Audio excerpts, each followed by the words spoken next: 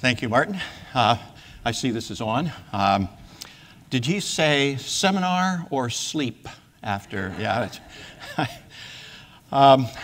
This is going to be tough because after following probably the greatest jokester in the philosophy circle, Henrik Suss, and Martin is known for his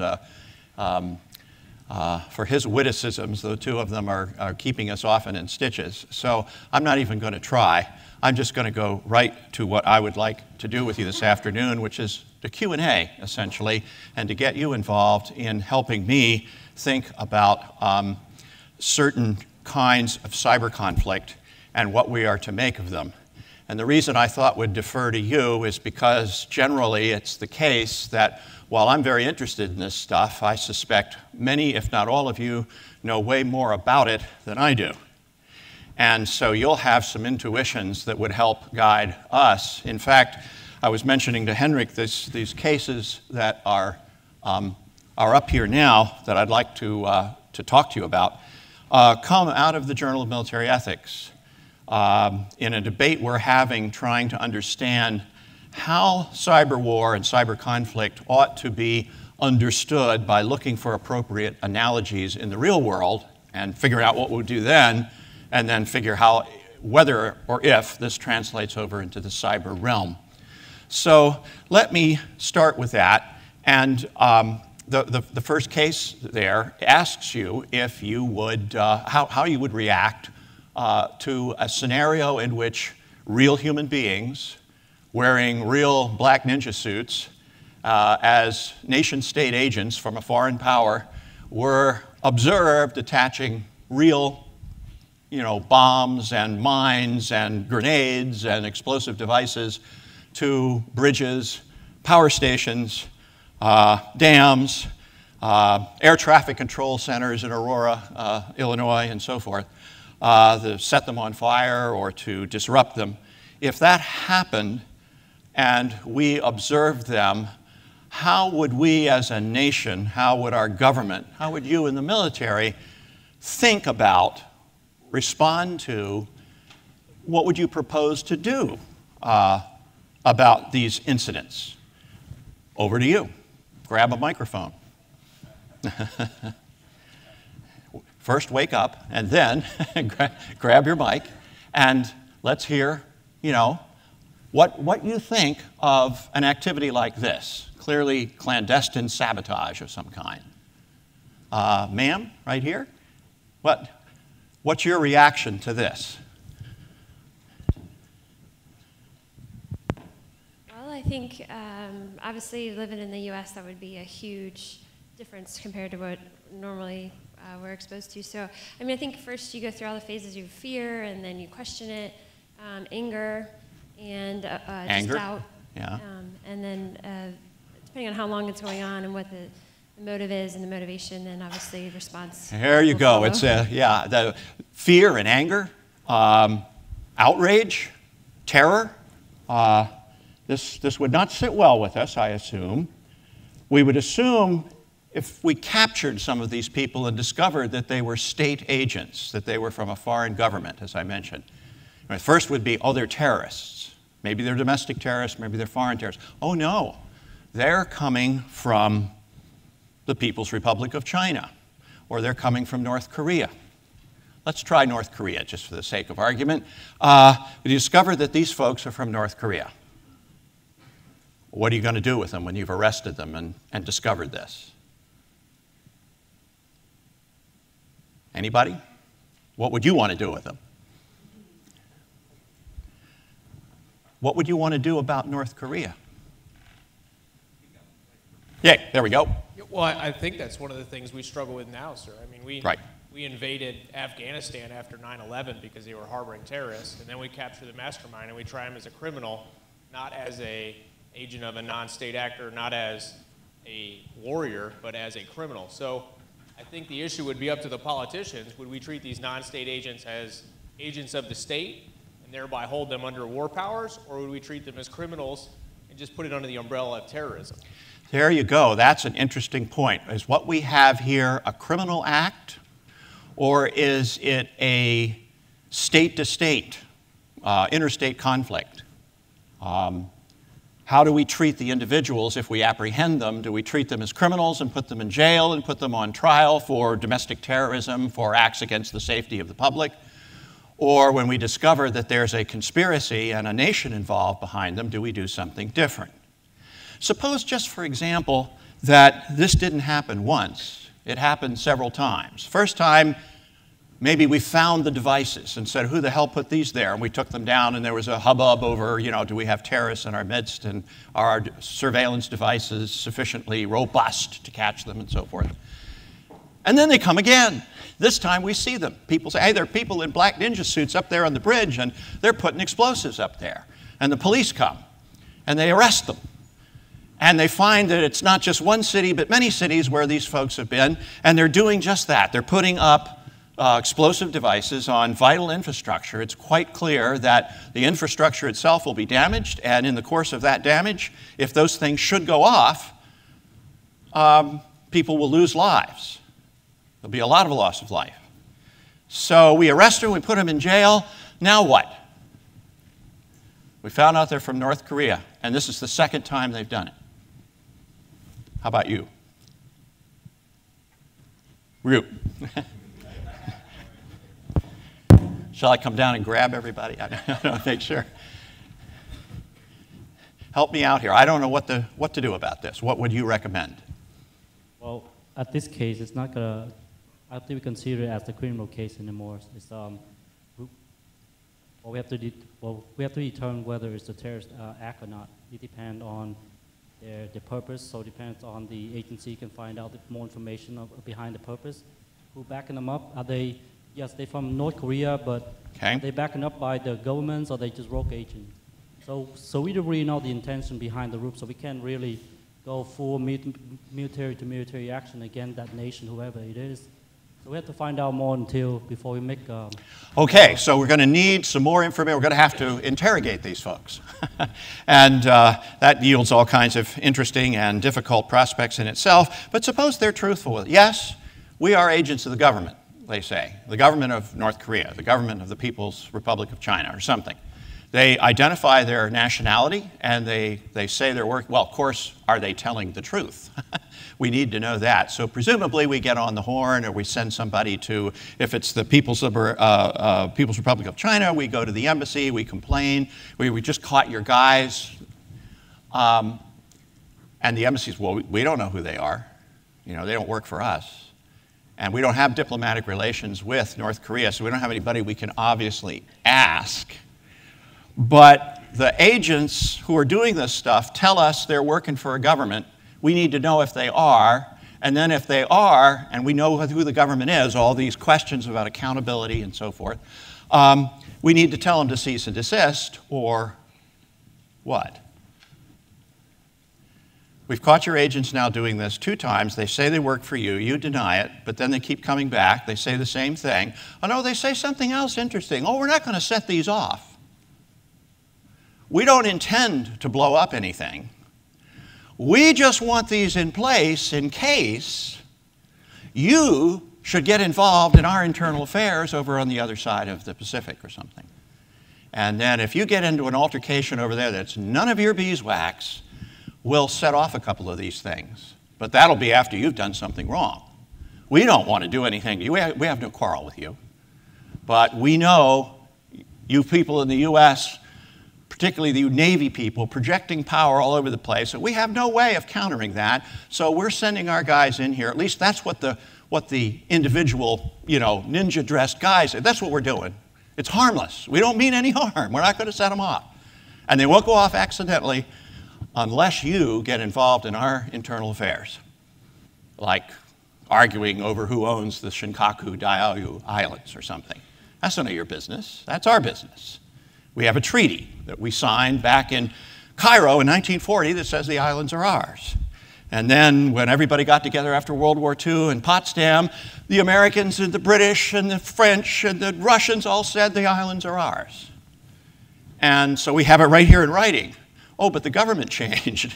Oh, well, that doesn't matter. We're still China, Chinese. Those islands are ours. Now, if we try to take them and you try to interfere, we'll set these things off. But if you stay out of that, you've got nothing to worry about.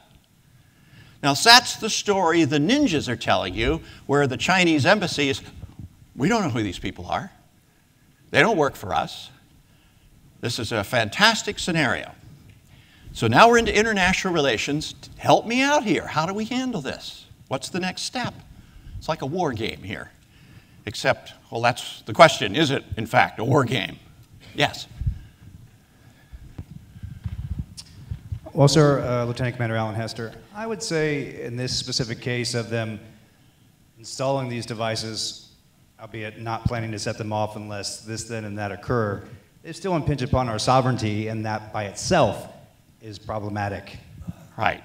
It sounds like even just that not single but constant infringement of sovereignty, violation of our rights of sovereignty, and appearing to put our citizens in jeopardy would invoke what in the discussion in our, by Dr. Seuss in the preceding our lunch, that this is a just cause for war, isn't it?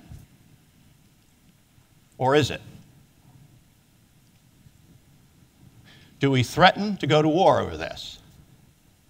Do we threaten to do something to the Chinese or to the North Koreans or to some of their hardware? Or what exactly would we do if this just kept happening, especially if we arrested them, we yelled at the embassy folks, we yelled at the ambassador, we denounced the actions in our press, and then we sent the people home and said, no, go home and don't do this again. And they kept coming back. They kept, oh, yes, here we are, fixing more bombs on your bridges and so forth. How long does this go on before we do something, and what do we do? We've tried negotiations, we've tried arguing, we've tried denouncing people. We treated these folks as prisoners of war and repatriated them on the grounds, or at least on the promise, despite the denials that this wouldn't happen anymore, and it keeps happening. Anyone? This is your field, not mine. I mean, I'm one of those people Dr. Seuss was making fun of, philosophy professor. I talk about abstractions and weird stuff and trolleys and, right, and pushing people in front of them, preferably my colleague Martin when he makes bad jokes and so forth. But this is your field. What would you do? What would you recommend being done? What would be being discussed in the wardroom at this point? Yes? Okay, send special forces, and we'll do the same thing, exactly reciprocal to them. But this is dangerous work. They're lucky they didn't get themselves blown up or killed. And we have no guarantees that if we sent our guys, they would be treated so well as we treated these agents of alleged agents of a foreign government. But that would be a possibility, exactly a symmetrical, reciprocal response.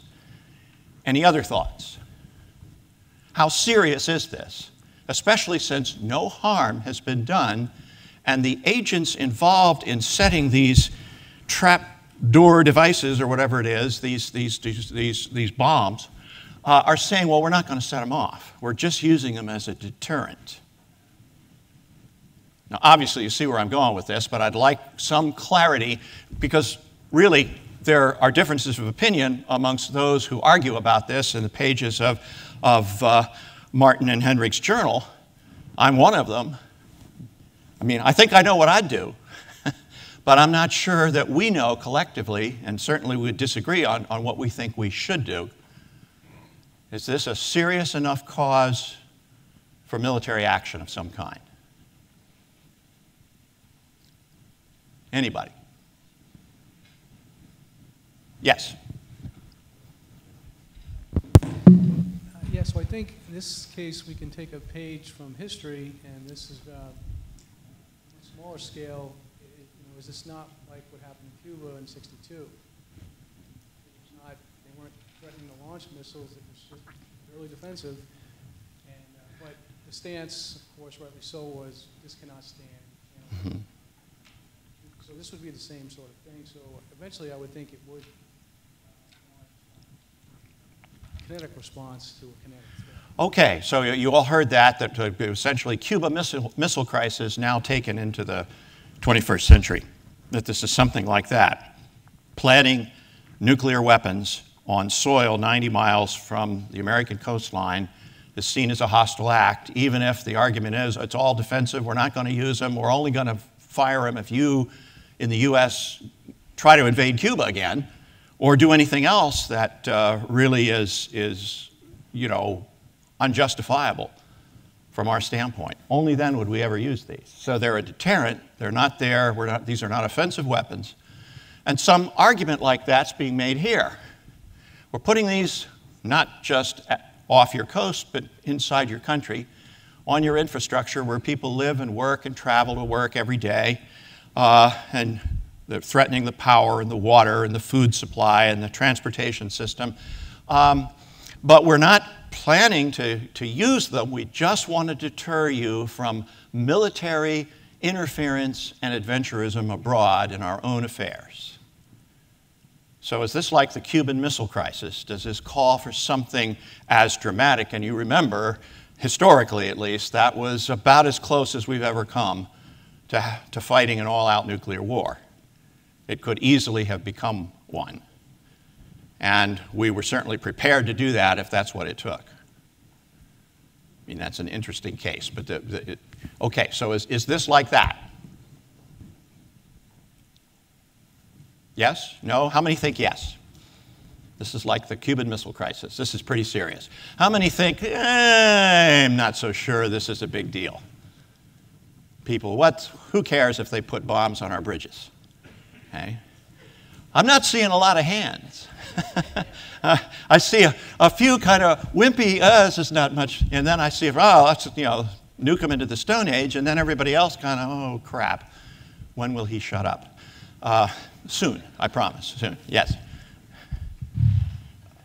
Sir, if you're leading us down this cyber threat, it is different. What it is different? So I look at history and I think the more things change, the more they stay the same. Uh-huh. So if you're talking about cyber and you're talking about information, okay.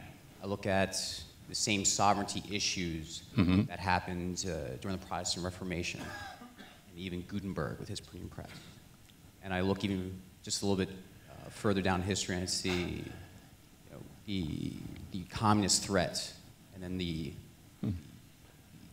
witch hunt that occurred in our own country because of ideas. Right. Okay. So what is a threat? We're making a lot of assumptions here. Okay, okay. So you would be nervous making this analogous to the cyber case, which is the next case up there. Is that right? You don't think it's a good analogy. Well, it might not surprise you then to think that some of the contributors and readers of the Journal of Military Ethics also don't think these two aren't closely alike. They're different. So you think the first one, though, the real physical one, is serious? Well, if you're talking about collective states' rights, then people by coming to your sovereignty have violated your state collective right. Yes. Okay. So the first one, if it occurred, would be serious. But if we turned it into a cyber case, then you would want to back off. No? I hear a no. Say some more. No, I think a cyber attack, depending on how serious it is, which they're starting to occur in more frequency, we're going to have to be a little bit more aggressive of battling back in that regard. The first one definitely gets me agitated. Okay. And I think you do have to have some type of threat back to them of equal kind. Are you a Marine by any chance? Yes. Ah, thank you. Good. I was going to plead for some help and an expeditionary force to say, come on, guys. The first one, that worries you. The second one, though, say that again. It's not. You're going to have to do something, but you're not sure what. You're going to have to respond in kind with your own cyber attack back. Yeah. Okay. So if we would send special forces in the first case to do to them what they had just done to us, we would send cyber weapons and trapdoors and sabotage. And oh, by the way, we do, and you know full well more than I do that we already do this stuff. We're kind of at war now, if you want to call that a war. There's a constant state of low-intensity cyber conflict. We all know this, and we're doing it to them, and they're doing it to us, and so forth. The question is what to make of it, see? And that's the thing that we were arguing about in the Journal of Military. Is this serious and grave? in the way in which the first case seems pretty serious and grave, a violation of sovereignty, a threat to the life and well-being and property of our citizens, a direct action against which, we would think we would be entitled to do something equivalent at least to the Cuban Missile Crisis and maybe something more, an embargo, special forces sent to do to them what they'd done to us and so forth. And then the second piece of this is, well, if we put it into the cyber realm, as I've done, and I tried to make these look identical, except, obviously, for the fact that in the second case, the trapdoors are not actual dynamite and TNT and stuff. They are software programs that will end up doing exactly the same physical damage to those pieces of infrastructure as the dynamite and the grenades and the TNT or whatever the hell the ninjas were putting up there. So that when the smoke cleared, in both cases, there would be rubble, if they went off, there would be rubble where there had been bridges, and there would be people who were on them who were killed as they collapsed. There would be floods as the dams burst, but the dams wouldn't burst because dynamite blew a hole in the dam. They would burst because a software program caused an electro turbine to do like they did at Sandia and just, operate faster and faster until the whole thing blew up and exploded. And that explosion, do I care whether it was an exploding hydroelectric power generator or a piece of dynamite that blew the hole in the dam that killed, 100,000 people and flooded half of the Southwest? Does that matter? No? Okay. The effects are the same, so whether I use a cyber weapon or a physical weapon, whether I put the thing there by sending a ninja to tie up the bomb, as he would have to do on the bridge or the dam, or whether I send it via my keyboard and send a worm that somehow infects my software that's running the power plant or whatever, if the physical effects are the same, it's the same. Yes? No? Sorry? I believe that the who did it matters. So is it North Korea or is it China? Is it another nation that we feel we could take action against and win decisively, or is it someone that we feel would drag us into a prolonged war? And I think that in and of itself would dictate what our response was. Okay. So they're the same in terms of their effects, but in both cases, we would, just as we said, we have to verify the stories of the ninjas. Are they really from China? Really from North Korea? They say you aren't. We would have to do the same thing in the cyber realm. The problem of attribution and accountability. We'd have to do our cyber forensics and figure out that the software that was planting the devices in the trapdoors, getting prepared to sabotage our infrastructure, did in fact come from Shanghai Unit 61384, whatever the hell it is. And if we did know this, you all know we've indicted 5 members in U.S. criminal court, 5 members of the People's Liberation Army in that Shanghai unit by name. If they should ever travel to the United States, they would be under arrest. Now, of course, we don't expect them to, oh, yeah, it was me. I'm here to turn myself in. We don't expect that to happen. We just wanted to address this question. We know you're doing it. That's how, and you can deny it all you want, but we caught you red-handed. Your fingerprints, digital fingerprints, are all over this software. You, not just China, not just PLA Shanghai Unit 61384, whatever the heck it is, not just that, you, Colonel Fang, have done this. And you wrote the software. We know you did it. And you're under arrest if you should ever come to the U.S. Or if we can ever get a hold of you, we're going to put you in jail, put you on trial. Yes? Sir, I think there are 2 big overlying issues here. First of all, the effects are the same. Okay. Not every cyber issue is going to blow up dams and rain fury. So there are actually lower level cyber effects that may not be the same as bombing bridges. Yeah. The other piece that you have that's very different is the aspects of time and space. The fact that you may have these trapdoors off U.S. soil, or the fact that somebody can reach you from China almost instantaneously, and you don't actually have to move people across the world. I think these 2 issues are the bigger underlying pieces in the overall discussion. Okay. Thank you. Your Cadillac Escalade is waiting outside, the prize you for beautifully segueing into the problem that, yeah, if this was as simple as it was, maybe we would have learned something. The clear, equivalent, effects-based kinetic scenarios, at least, and where attribution is not a question and we can figure it out. We know it's the Chinese, just like we knew it was the Russians putting the missiles on Cuba. We know it's the Chinese putting these trapdoors in our software, and they're going to do the same thing. We've indicted them by name, yada, yada, yada. Even so, things begin to erode. The analogy, like all analogies, isn't precise. And in a way, a lot of what we do in international relations, ethics, law, just war theory is look for analogies that work. Because we don't know how to think about this stuff. This is a brand new domain. You could compare it to how, I suppose, one of our mutual friends, another brilliant philosopher by the name of Cook, but no relation to Martin, just a good buddy, James Cook, Colonel James Cook, out at the Air Force Academy, has likened this kind of situation we're in now to what it was like at the dawn of the age of aviation. You know, we didn't have any rules. Nobody had ever flown before. And pretty quickly, just as here, we get all kinds of stuff in the air, and some of it's government stuff and some of it's private stuff. You got Wright brothers flying around, and then Wilbur opens a defense contracting industry in Dayton, Ohio, and we're off to the races, right? And we didn't have any rules governing this. So what did we do? Well, we said, well, this is not unlike navigating on the ocean.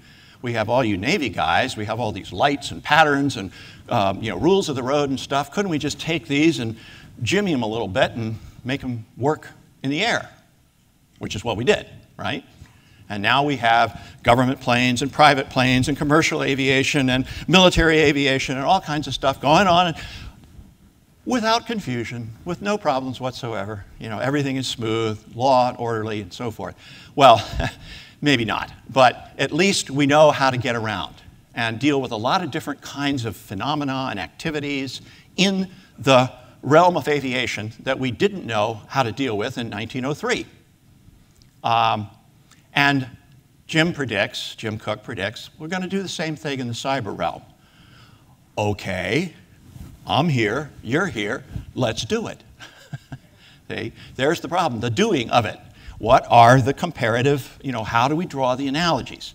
So I started out with two, and I think we've beaten those two to death. And we're not finished yet. We saw some similarities, we saw some differences, and most of us sat on our hands. We weren't sure exactly what we should do in either case. But we were sort of clear, it sounds like, many of you seem to say, in the cyber case, whatever we would have done in the actual real-world case, we would dial down a little bit. We would back off because things would be even more vague. Attribution would be vague. Damage would be difficult, harm to assess, and so forth. So we'd want to tread, and then we can act at the speed of light rather than having to transport our troops and project our power over 3,000 miles of sea space and in the air and so forth. Here, since we could act quickly, but we don't know what we're doing, maybe we better take a deep breath and keep our finger off the button and keep working on trying to understand this and keep yelling at the Chinese and see if we can work something out. Let me just pause there. Questions, comments, so far so good? Yes? Yes, sir, just one more comment. A lot of the effects we can get from cyber have been noted, and I agree that we can get kinetic effects, but cyber also adds one more option that we don't get with physical bridges, and that's at least the theoretical possibility of making our cyber bridges impenetrable. Because these cyber hacks, these worms, these viruses that infect our programs happen due to software flaws that allow data to make the program do something it was not designed to do. But the program, in any case, is doing exactly what it was programmed to do. It's a flaw in the programming. Right, yeah. So at least in theory, we can focus on making programs that can't be hacked, that can be denied their service due to things that aren't up to the programmer's control, but they don't have to be wide open sieves like we buy today. That is an interesting observation and a really good one, in that I have a colleague at postgraduate school who I used to, remember, I retired. I had a colleague, I still have a colleague at postgraduate school, who's a computer scientist, and he says, you know, these cyber vulnerabilities, in a way, they're not like the bridge vulnerabilities. I'm not going to go get the engineer and say, why did you build a bridge that went over water? Now the Chinese can blow it up and drown people. I mean, you know, maybe there is a flaw in the bridge, and maybe they exploit the flaw, but presumably the flaw in the construction, if any, is not really what's at issue. It's the dynamite that the ninja is attaching to it. Flaw or no flaw, it's going to blow it to kingdom come. Whereas in the case of cyber, you know, this was Bill Gates' fault. He hired all these computer software engineers, paid them a mint, had them all working and not really knowing what the hell they were doing, and every vulnerability, or at least most of the vulnerabilities, are Microsoft vulnerabilities or software vulnerabilities. And my computer science friend says, if you idiots who, like me, who do the computer programming, if you'd done your job right, there wouldn't be any cyber conflict because there'd be no vulnerabilities to exploit. Well, I don't know if that's fair. I don't write code. I don't think I could. I think it's very complicated. Maybe this is just a problem of dealing in a realm that is so complex that nobody could ever do it perfectly, and somebody else would sooner or later be smart enough to figure out where they'd screwed up. And that's the world we built for ourselves, a world of vulnerabilities, an internet of things. So I've got an app on my phone that can, you know, turn my hot tub on at home. I've got another app on my phone, the car I just bought yesterday that my wife is really pissed off at me for doing. I can turn that on from here. You know, I can't believe it. But of course, that means that those things and all the things that we have that are connected and networked that way, all through software, programs, and apps that somebody's writing like mad that are going to be full of flaws, we did this to ourselves. And that makes a big difference. We didn't do anything. We were innocent. We were the just warriors in the first scenario who are being unjustly attacked by the ninja people strapping bombs to our infrastructure. But we sort of set ourselves up for the cyber case, and so does everybody else. And the deeper we go into this, the more stuff we do, the more programs and apps we write, the more vulnerable we make ourselves to being attacked. So maybe that means when we are attacked, we can't be quite as indignant as I think my colleagues in the Marine Corps, at least, were ready to do something about this, right? In the kinetic case, we know how to handle that. But maybe we can't be so indignant and so clear in the cyber realm. Well, the segue for which you earned the Cadillac Escalade that's out in the parking lot was to talk about something else that's going on. It's even more vague now, that really is the subject of what I wanted to discuss with you. At least in that preceding case, there was a close analogy, wasn't there, between the sabotaging, physical sabotaging of our infrastructure and the cyber sabotaging of it, if the cyber sabotaging was meant to destroy it physically. Now we've got a different kind of problem. We know these groups. You all know Anonymous, I think. Some of the others you might not know so well. And in any case, none of them are state agents. LultSec is a black hat organization of some kind that kind of takes great delight in exploiting the vulnerabilities you were just talking about. They're very smart folks, and they like to poke fun at banks, and I think they went after Sony Pictures, and I don't know who else have been their targets, but they kind of do stuff to them to show, I know how your stuff works and I can make it screw up anytime I want to. And to prove it, I'll deface something or make it not operate. Okay? Cyber Warriors for Freedom, that was a much more political group in Azerbaijan, I think. I mean, we're not sure where they are, but the issues against which they were specifically protesting had to do with freedom of expression and some film festival that was being held in Azerbaijan, as far as I know. Anybody heard of these groups before? Anyone? Yeah? Okay, couple of you. Well, everybody's heard of Anonymous, of course. They make themselves known. Kind of interesting. They're anonymous, but everybody knows not who they are, but that they exist. Okay. Well, yeah, what happens when the kind of things that group does These are technically, on that first line, those are criminal actions, right? They deface public websites, they attack banks and shut them down. They might steal data or at least show you that they could if they wanted to, but they don't. Criminal acts. But they're not carried out like the 35 Russian kids who were stealing us all blind and stole $150 million before the FBI took the NSA software and caught them. Another story. These guys are not enriching themselves, presumably at our expense. They're committing acts of political protest. And the term for this that we've developed is political activism. We take it to computer hackers and we come up with the acronym Hacktivist. And that was the title of my talk, Hacktivism. Excuse me, but it wasn't just hacktivism, it was state-sponsored hacktivism, which seems to me very different from what was on that first slide. Very different from the thing we're objecting and have indicted the 5 members of PLA, Shanghai Unit, whatever it is, 61398, there it is. This seems to be demonstrations of disaffection and political protest carried out first, initially, by private groups like Anonymous, individuals or groups of citizens. We don't know who they are, but they tell us what they're mad about, right? And they do things that would be considered criminal acts, like defacing public property and trespassing and possibly even theft of property, with a political purpose in mind, not for their own financial gain. Or sometimes vandals just do this kind of stuff because they're alienated computer geeks, right? And they don't like anybody. They don't have any friends. And so they sit there and mess everybody's Facebook page up or something. But this seems more serious than that. Okay? So far, so good? Now we find that, hey, the Russian Federation did this. If we go back and think about what happened in Estonia in 2007, the famous, much analyzed cyber attack, we could look at that and say, well, what that was, I mean, the Russian government denied any knowledge, right? And they said, these were just patriots. Patriots upset with behavior of Estonians who are moving Russian statue from center of town to military cemetery. And they are expressing their outrage. How can we possibly control them? Well, I don't know. And that's a question. Did you put them up to it, Mr. Putin?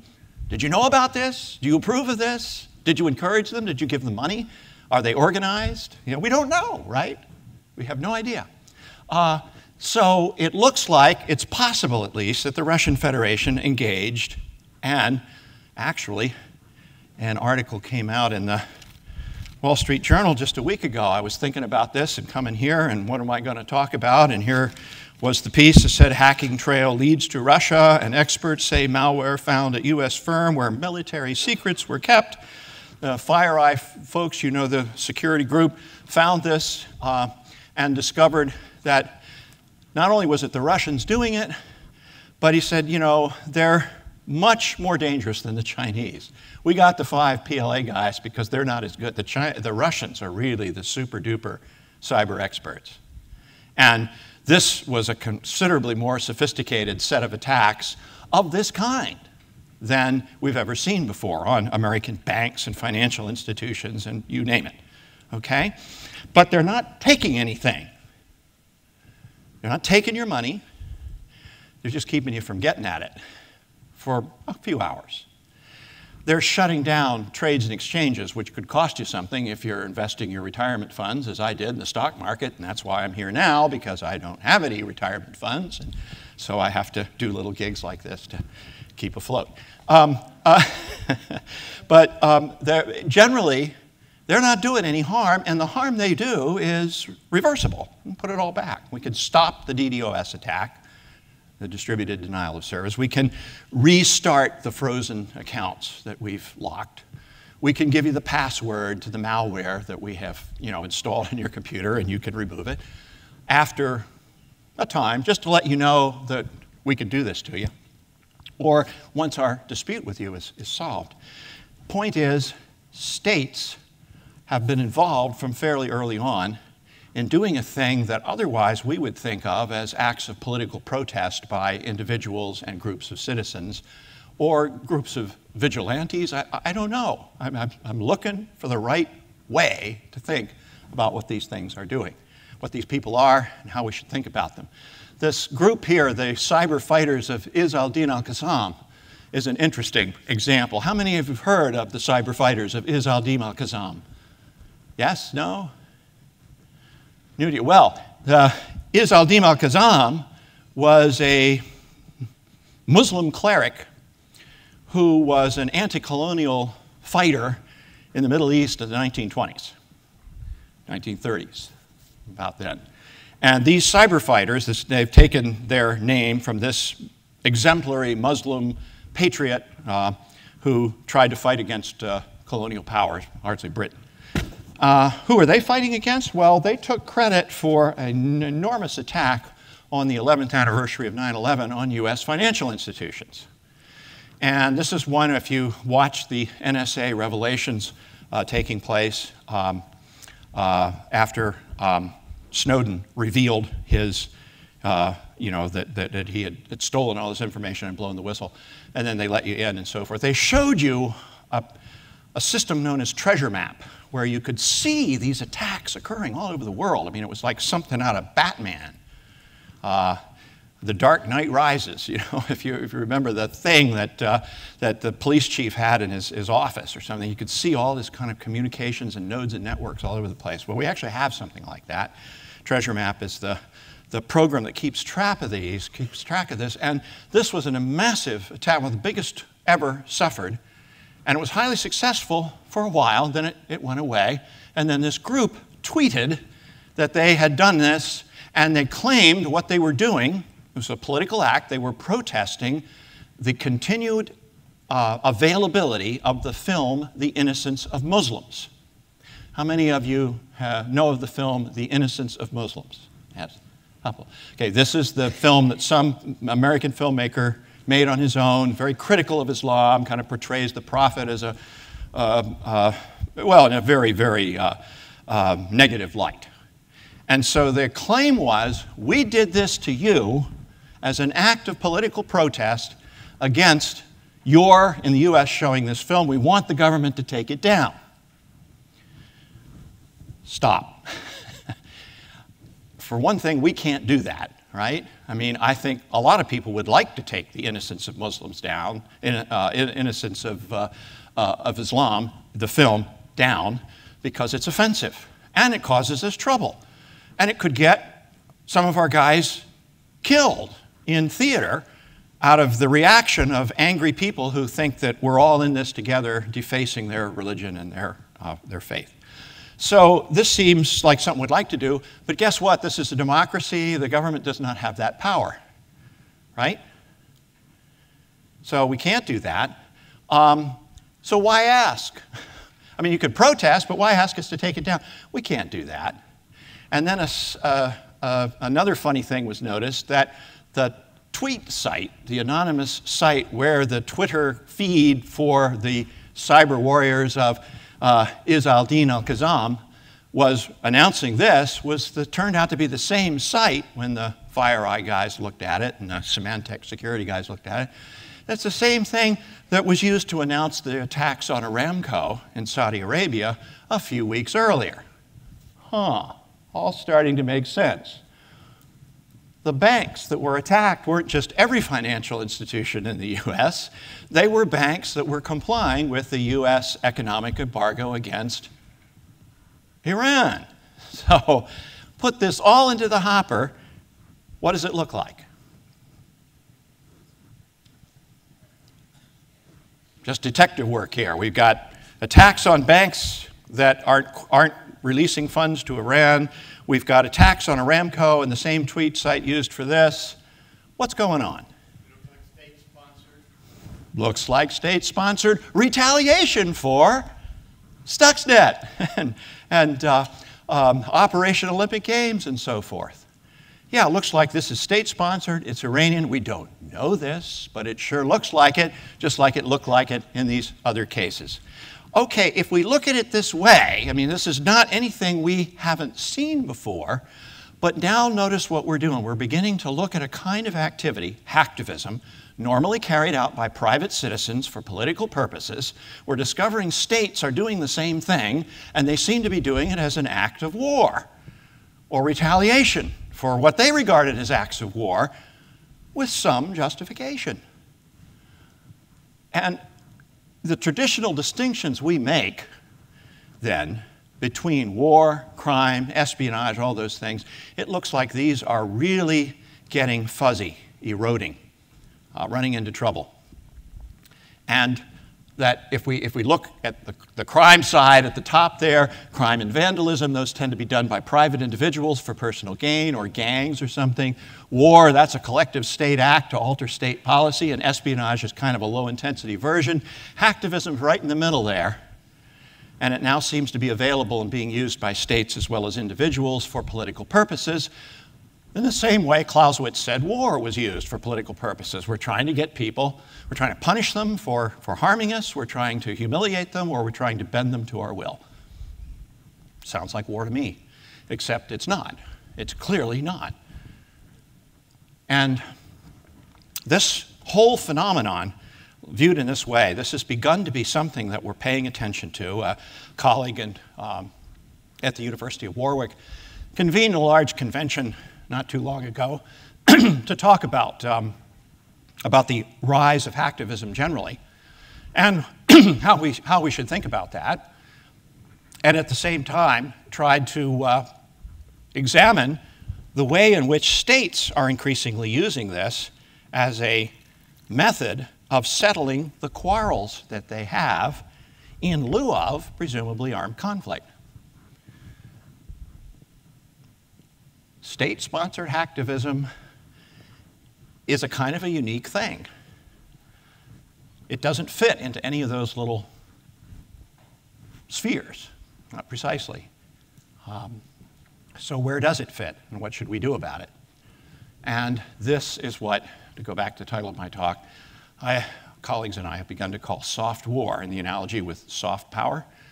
And if that's a right way to think about this, it suggests a new kind of method of conflict that sort of blends elements of vandalism, hacktivism, crime, espionage, and uses it as a state-sponsored instrument of war. But it isn't war. It isn't equivalent to a use of force. It's much less destructive. It's much more nuisance-oriented. And it is not covered under the international law of armed conflict. You have here one of the most brilliant international legal scholars in the world, Michael Schmidt, who has done an incredible amount of work with colleagues all over the world trying to understand how current international law would or would not apply to cyber conflict. But that's if it does something like Stuxnet did, or something like I portrayed on the first conflict scenario. This is going to be a lot of work to try and get international law that doesn't say anything about espionage to cover this kind of thing. So how are we to make of it? And when we think of that as a technique of combat used by states or groups to adjudicate the conflicts that they have with their adversaries, it's not limited to cyber. So far we've only talked about cyber, but there are other techniques available, economic techniques, techniques that use international law. There are media operations, there's disinformation and propaganda. You put all of that in the tool chest, and a lot of these aren't new. It's just grouping them in this way and using them for this purpose seems like it might constitute a whole new era of conflict that we're calling the era of soft war. And it's in that context, and with this I think it's time to wrap up, it's in that context I think we should look at the revelations of Snowden. Because, of course, there was none of this discussion when he revealed what he thought he knew about how NSA was violating American privacy by doing all this metadata collection. And I think I sent you all a read-ahead that I did on this some time ago on the NSA Management Directive 424, this enterprise knowledge system, treasure map and all that stuff. I don't know if any of you had a chance to look at it, but I had some pretty good technical advice from the deputy director of the CIA at the time writing this. So the technical stuff is better than it would have been if it had been on my own. But the point that I tried to make there and that I'd make now here with regard to this is miscast as an invasion of privacy or any even anti-terrorism. This may be one of the things we need to examine if there is this new phenomenon of soft war. How are we entitled to fight it? What are we entitled to do? What in particular are we entitled to do in the way of self-defense? And even more particularly, is it possible, given the nature of soft war, that some things would be permitted that wouldn't be permitted in hard or kinetic war, such as deliberate targeting of civilians and civilian infrastructure? These questions need to be examined. Another thing that might be permitted is what we're already engaged in, and most of you know that what NSA was really doing was preemptive self-defense. They were trying to defend against acts of terrorism and crime and even warfare before they were committed, not trying to track them down and retaliate after the fact.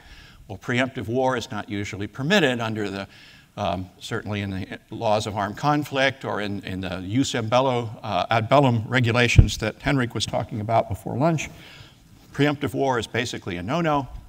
We tried one of those once this last decade and didn't go very well. And so in the kinetic sphere, we don't license preemptive war, but it seems like in the soft war case, we might be able to make a case for it.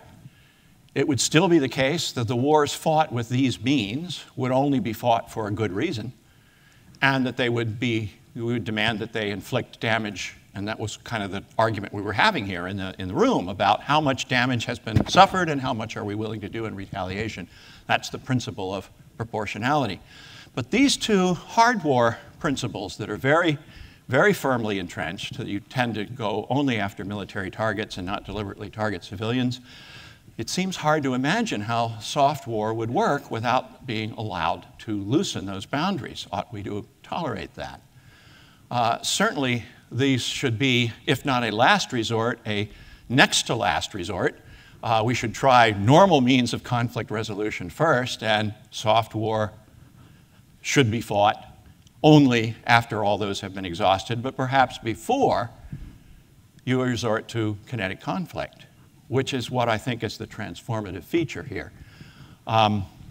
If we think about a new era of soft war involving but not limited to cyber, as incorporating some of the insights we learned from conventional war about when it's to be fought and how it's to be fought, and others recognize that they were there for a reason, but those reasons may not exist in the soft war case, then it's possible we have begun to come into an era in which conflicts, very serious and grave ones, can be adjudicated, fought, one side forced to do the will of the other in the Clausewitzian sense, without necessarily doing irreparable harm and damage to lives and property and treasure.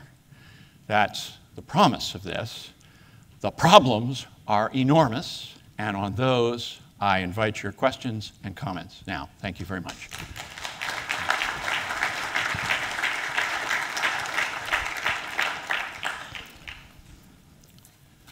Did I leave you any time? Yeah. George, it occurred to me as you're talking, this seems to be about where the discussion of air power was between World War I and World War II. You had the theorists like Dewey, and in a slightly different way, Mitchell, who thought that this would be a way to avoid frontline warfare, that you would simply either do or threaten enough damage to the adversary's economic system and morale that you would avoid having to actually fight the war. Right. The difference is this might How's actually that work. working out for us? This might actually work, as opposed to, Yeah. As it turned out, that theory of air power didn't work out very well. If it would actually work, as long as we're good at it, wouldn't this be good news? I think it possibly could be good news, yes, yes. Master these techniques, and I think also, as with previous eras of war, you come to some kind of consensus of practice with your adversaries about better and worse ways of fighting it. That's very important, and we don't know what those are now. We're busy experimenting, and so far we haven't hurt anybody terribly badly. Knocked out a few nuclear centrifuges, I think, is the only damage we've done of any great physical amount so far. But a lot of tacking and counterattacking is going on, at least in the cyber domain, and I don't think it's clear to the people carrying it out exactly what the limits are, what the ends and goals and purposes are, and how well the practices are serving them getting to those ends. Okay. Just one item of fact for the audience.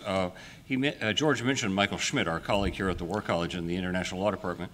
He produced a really excellent manual with a bunch of colleagues called the Tallinn Manual from Tallinn, Estonia, which was the attempt to figure out what international law about all this would be.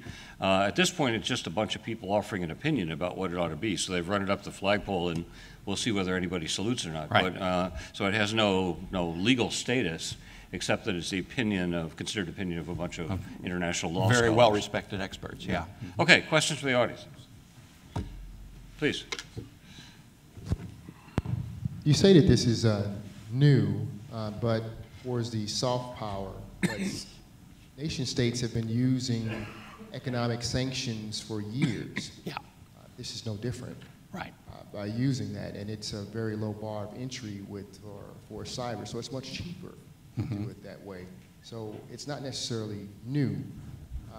The Tallinn Manual, of course, brings open the discussion, the global debate, but we don't have a common language we don't have a common agreement on what's right, what's wrong, internationally speaking. So that's part of the problem. The other problem is that the governments don't own the cyber domain.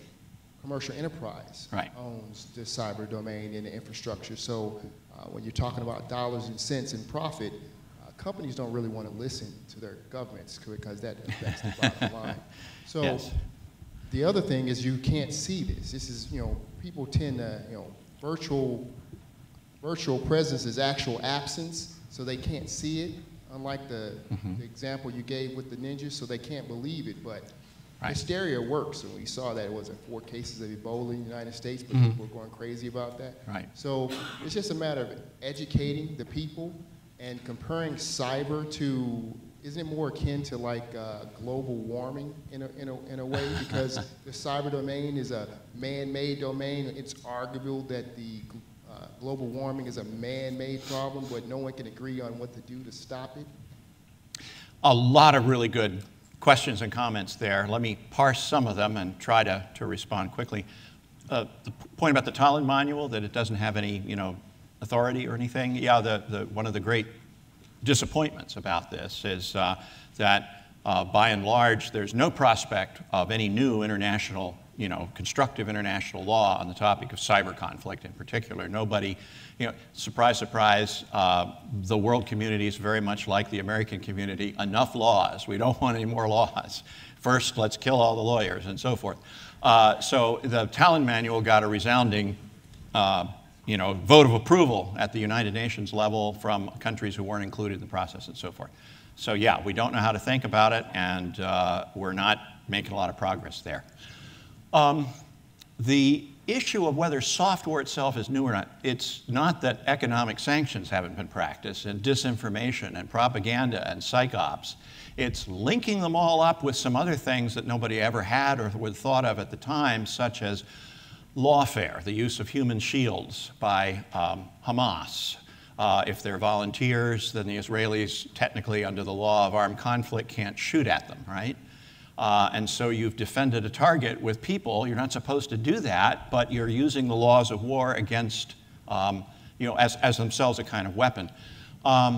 Cyber, it's linking them all up. And the founding document, maybe some of you know this or have read this, is a monograph that you can find online.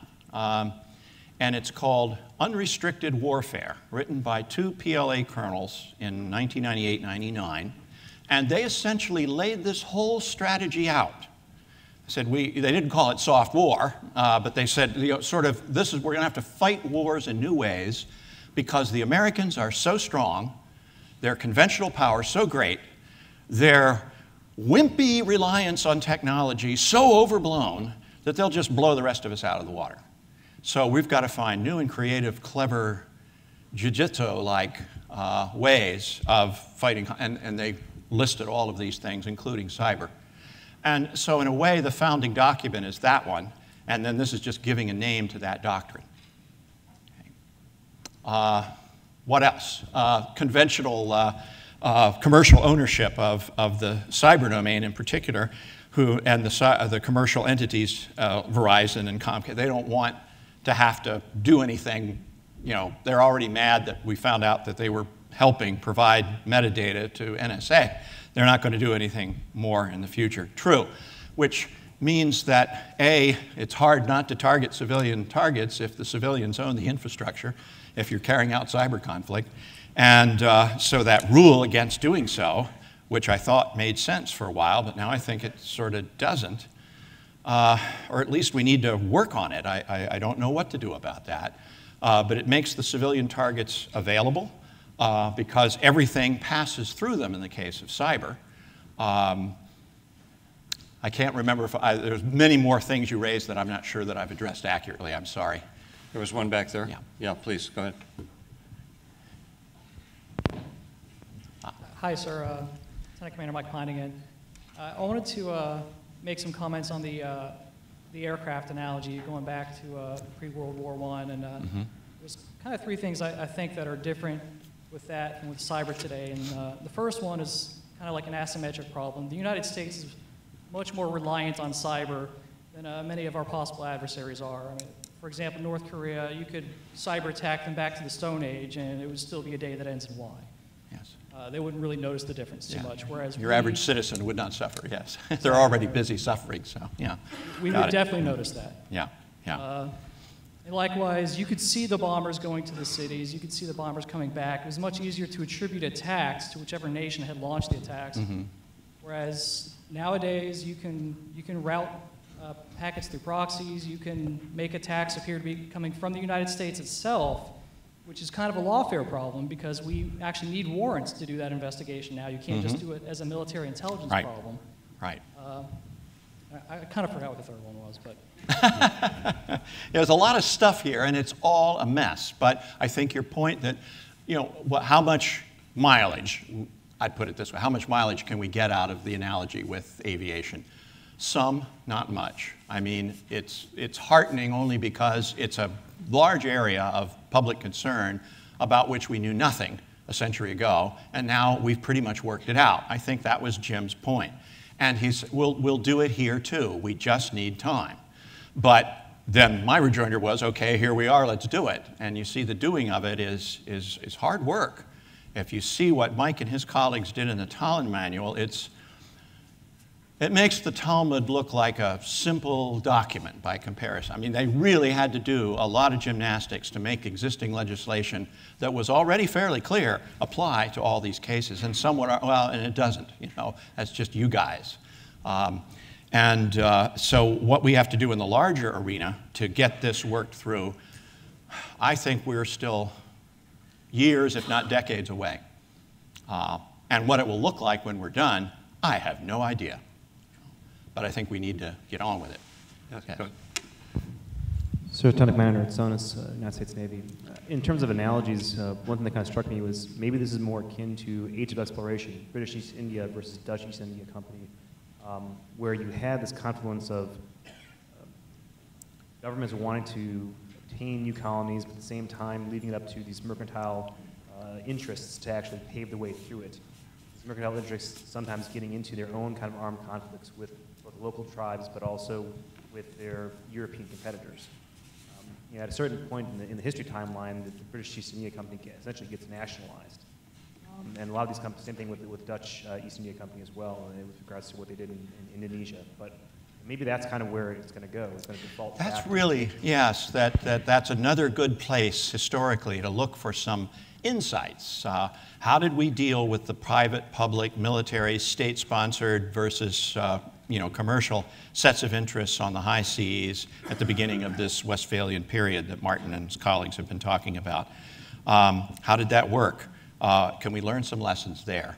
When we think about military contracting and its issue, I mean, there were military contractors all the time in those days. Miles Standish, to quote one, cite one famous local figure, was certainly a hired, paid military contractor, as were John Smith in Virginia, as the East India Company paid British naval officers to crew and command private gunships to protect their trade cargoes and so forth. I mean, this public-private thing, there are a lot of lessons we could learn from that period that I think would help us. What specifically they are, until we get down to the hard work of rereading those documents and those histories and taking those courses and so forth and putting that to work, we still need to do that. But I think it is a rich resource, yes. Yes, sir. Tin Tran, U.S. Navy.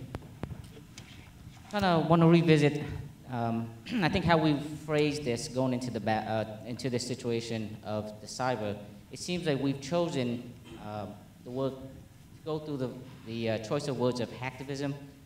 Yes. And as you mentioned, kind of choice from political activism. And it's surprising that we chose to follow the path of a civilian type of way of civilian activism, civilian way, so that we say that we can't do anything because we can't progress, we can't be actively do anything in the warfare world because it's more towards civilians, we can't take this or that action. I'm surprised that we didn't take a path of that they are cyber aggressors. And when you take the path of cyber aggressor, and I know it's a parsing of words, people can say that, but I think when the world started with suicide bombers, right? I think for a while there, back in the world, we decided, why did we choose suicide bombers? And then we try to go and rephrase that to say, you know what, they're homicide bombers. To try to kind of change the dialogue, but it went too long. And I think if we choose the word cyber aggressors instead of doing the path of hacktivists, then it allows us to go down the path of either law enforcement or military kinetic action.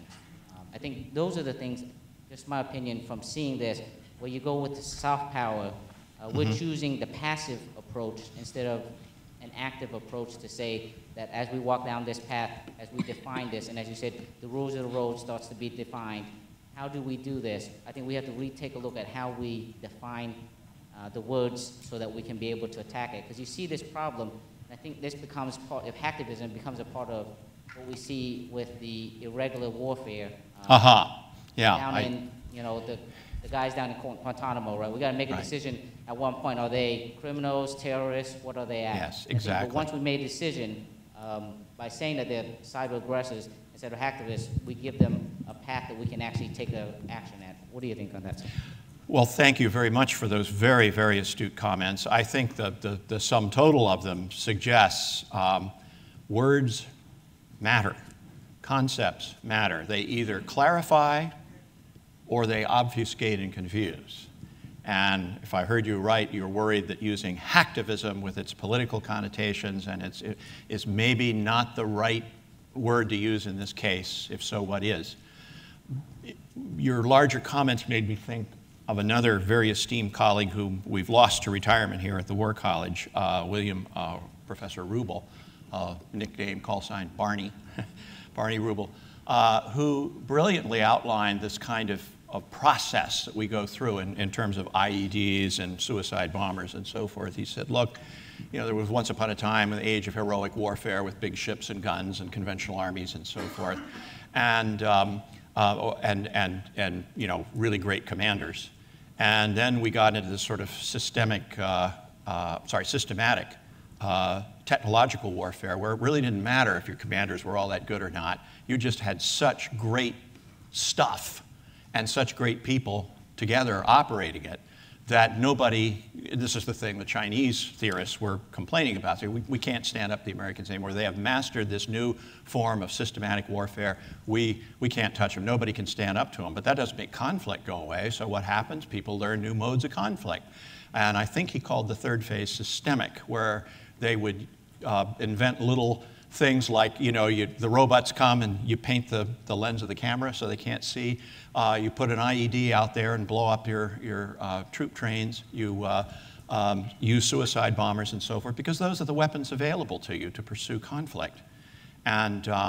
And now, you know, what happens next? Well, of course, we come back with predators and cyber stuff and whatever, and do to them what they did to us, and everybody's always off balance. But I thought it was a very interesting evolutionary notion of how warfare goes, and maybe we should get Barney to come back and talk about this, because I think it's very useful, and it helps us with the question, how do we conceptualize what's going on and understand what initially is shocking and deeply frustrating to us when these cyber aggressors or these suicide bombers or whatever do what they do. Our initial reaction is like yours to the first scenario: anger, fear, outrage. But we need to think clearly about what this is and how we kind of respond to it and combat it. And that still needs to be done. Okay, I know there are other hands out there, but I want to give you adequate time in your seminars this afternoon, so we'll quit for now. Thank you very much, George, and please make your way to your seminar rooms, and I'll see you back in a minute.